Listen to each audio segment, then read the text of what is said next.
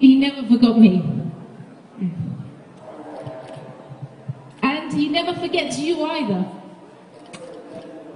And I went back to forgetting about Allah, and a year later, I was in a masjid, and it was Ramadan again, and I didn't know. And I only went to look at the other Muslims. I was a tourist. I was being nosy, like, what do the women do in Ramadan? Do they kill goats in here?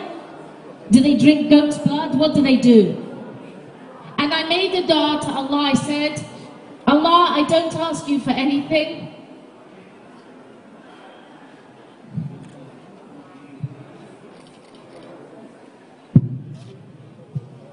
I don't ask you for anything because you've given me a good life, but please bless Palestine. And when I sat down, I felt such peace. I felt such tranquility. And I knew that the universe and the creator of the universe is peace.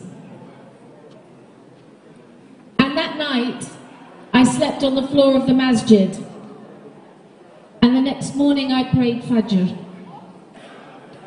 And 7 days later, I went into a masjid in London and I said, Washhadu la ilaha illallah, Muhammadan Rasulullah.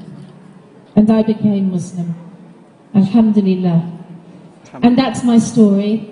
And may Allah bless you all for coming here to share thoughts about our wonderful Creator. Assalamu alaikum wa rahmatullahi wa barakatuh. All mistakes my own and all praise for Allah.